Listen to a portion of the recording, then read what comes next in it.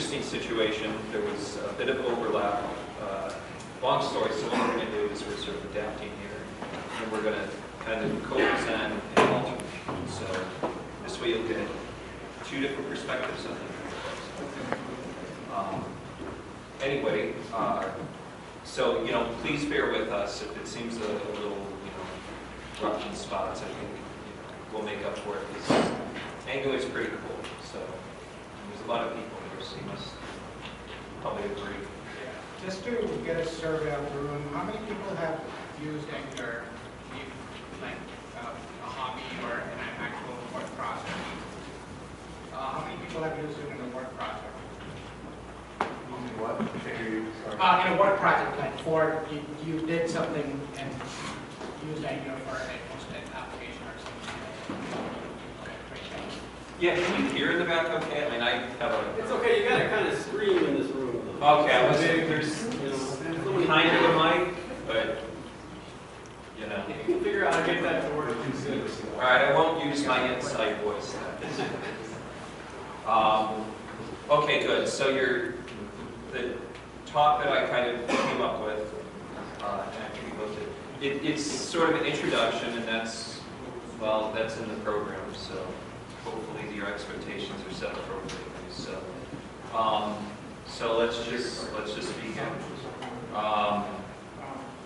But I wanted to first give a background about myself.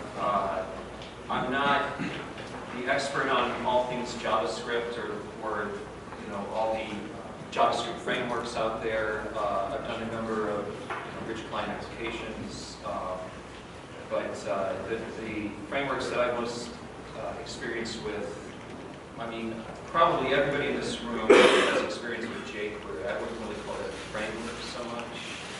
It's one of the library, but I have some experience with Backbone as well. And for me, using Angular after having used Backbone was like I was sold, after that point. So, yeah, I tried Knockout as well, which is the one that Microsoft includes in Visual Studio. Knockout's actually great. But when I discovered Angular, I haven't used anything using Knockout. And I think Michael gave a great description of Angular's place in the world. And I found it in 2012, and at the time it was like version 0.9 or something. So I took a bit of a chance on using it because who knew that in 2013 there'd be like half a dozen books and Angular conferences, but it was just that good. It really sold me at the time, and so I went with it. So anyway, I don't know. And well, my background is not related to web development at all. I sort of have hacked my way through it depending upon my work. I work at the Coyote Land Bank in downtown Cleveland. We deal with foreclosed real estate. A lot of people might have heard about us. So we basically acquire properties through tax foreclosures or things like that. And, depending on the demographics and other neighborhood information, even property values, so on and so forth, we basically either demolish a house or help someone renovate it or do it on our own. So we basically have an internal web application, which we sort of call it the property profile system, which basically has record of all the data, all the information that we have on that property and what we're doing with it, pictures and so on and so forth. And that has been written in PHP. Recently we started, so over the last year, other counties and cities within the state and in the region have sort of come up with this idea of, hey, maybe we should have our own land bank to deal with the foreclosure crisis and the housing crisis. Even big cities like Chicago, the Cook counties now, they're coming up with land. Anyway, so we've been in this industry for a while, and we have our own internal web application. People started asking us, hey, why don't you license this to us? And we were like, okay, well, we need to rethink the way we wrote it. And so now we are, switching to more of a sort of a front end and back end kind of a system, where on the back end you have a RESTful back end written in Python, and it's on app engine and high replication database, and it does all the cool stuff. On the front end, you have basically you're just using Angular. And so that's where I started using Angular, and sort of have been slowly learning more and more about it. Angular is my first MVC or MV star framework.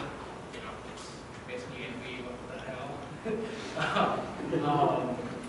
Because some people say, oh, it's model view controller. Some people say it's model view model. Some people say it's a model view presenter framework. And there are all kinds of words for it. And the safest path, from what I've seen and heard and learned from other people, is that you just say, well, it's an MV star framework. It's got a model. It's got a view. And there's a controller somewhere, either it's explicit or implicit, and some kind of combination of that. So, where was I? Yeah, so Angular has been my first framework, and I have, so far I have not had any problems with it. It basically is, if you are looking to design a single page application where you want to have that, you want to create that RESTful backend and then use it in different areas, you got to try it out. Okay. Right. So now,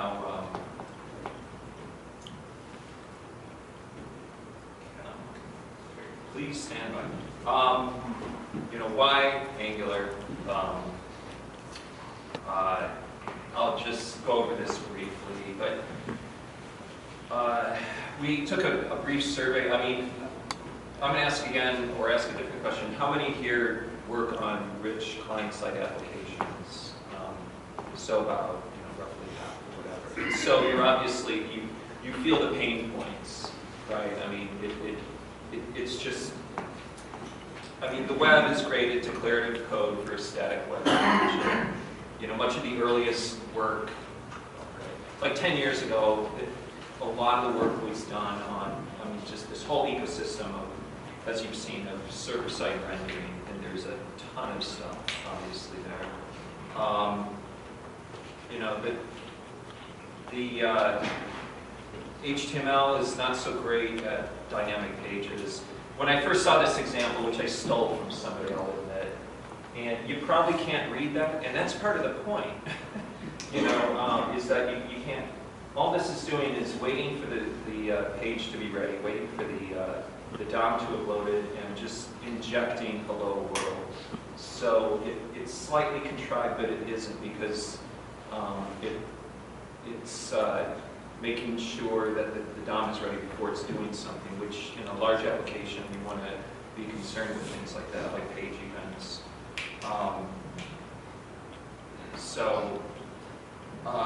I was going to have a slide here of how you do this in jQuery, and a lot of us are. How many are familiar with jQuery or have used it? So, right. So in jQuery, we know that you're manipulating a DOM, you're adding elements, you're changing elements, but much jQuery work, or the sort of out-of-the-box jQuery work, is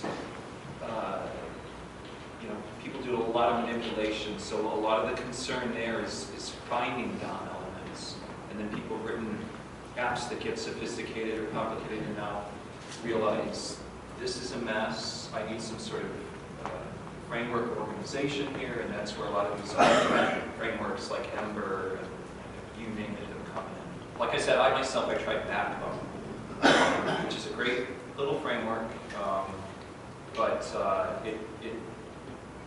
I don't want to dwell on that. It didn't meet my needs, but in Angular, the simplest application, this one here. Here I'm pointing at something. You can't see. This application, that's it. Aside from including, the Angular library, that again, it's a simple contrived application, but that's it. There's a model, there's a view, and there's no explicit controller here. That there's data binding taking place there. So, yeah. So this one, I'll actually demo this. That first one, you know, what's the value in the first one? Okay, big deal, I've injected something. But this example here, there's actually two-way data binding. And this is what knocked my socks off the first time I saw Angular. You know, one-way data binding, you know, a lot of us have written JavaScript where, you know, jQuery, it's real easy. You know, you can copy and paste from their Ajax help page. You can, you know, grab RESTful data, throw it up on the screen, you know, really go to town on that. But that's one direction. You know, try doing that in the other direction. Try modifying, and I don't mean pushing down to the server necessarily, but you know, try modifying the view or the model based on, you know, other things that are happening on the page. So I will just a real quick demo here of this, and maybe we can tell an amusing anecdote while I load up my. I forgot to load up my project here, so it'll take me just a minute. But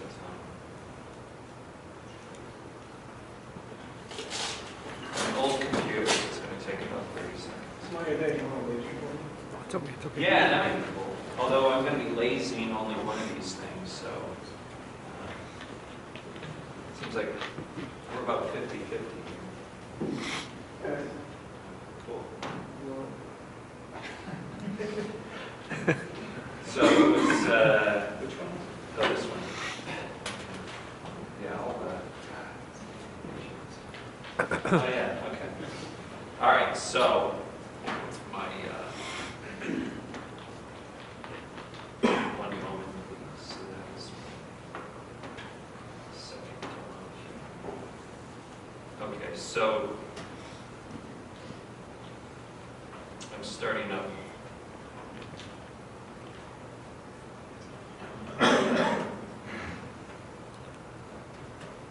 Alrighty then. So, okay, this, let me flip back to the source code real quick. Yeah. So, this has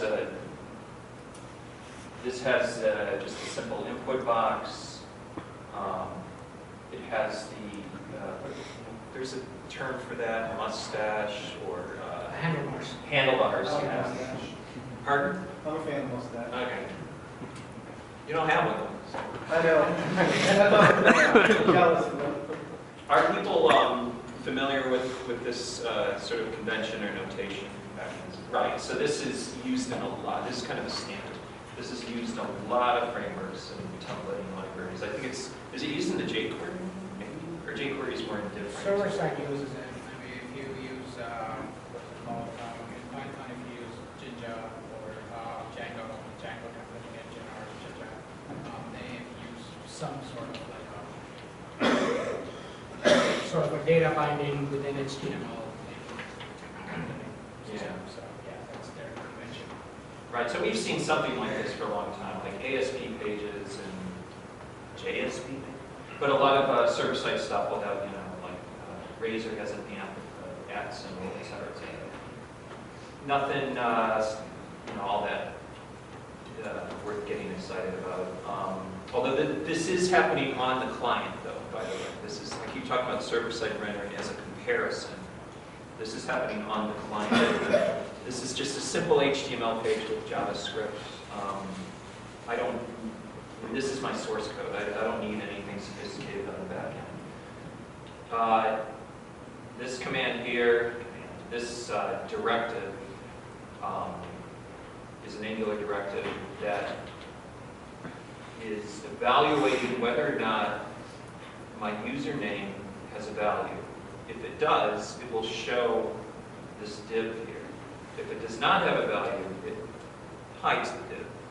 So it's just real simple sort of visibility, which is real nice.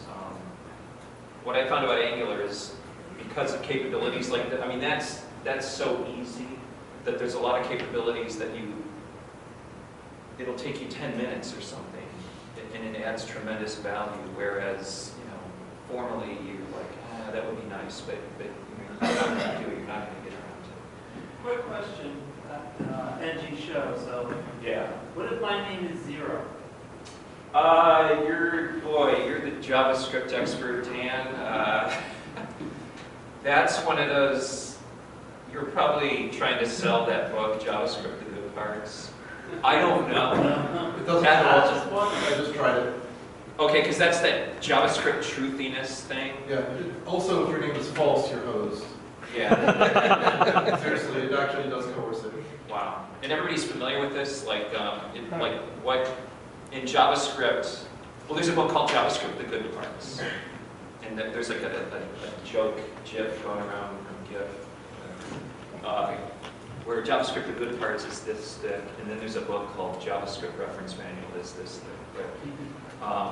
In JavaScript, one of the gotchas is when does an expression evaluate to true versus false? And you asked a great question. So let that be a lesson to you to make sure that your logic's not disambiguous. I stole this example, and I think it's kind of, I look at that and I had to stare at it for a second to realize what. But anyway, right. So here I have a simple text input. I have an Angular directive that says the model that is bound to this element is user.name. Now, I could have just said name there, and then it would have resolved it. As long as I say the same thing in both places. So anyway, let me run this. And when I come in here initially, this is great having two screens with some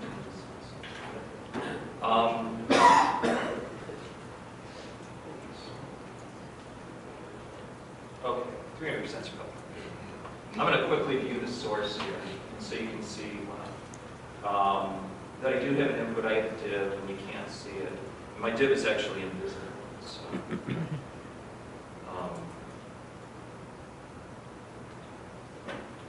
going to attempt. I was trying to bring up the Chrome Dev Tools with my Windows system. Okay, never mind. I'll just go back to the number. Okay, so that div is invisible because there's no content, and the logic is telling it to hide itself unless there's content. So as soon as I type something in, then it injects that into that placeholder with the handlebars. One thing, yeah, so going back to the source code real quick.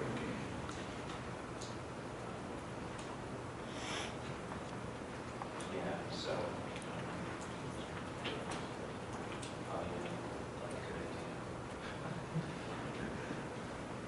I've never presented in this room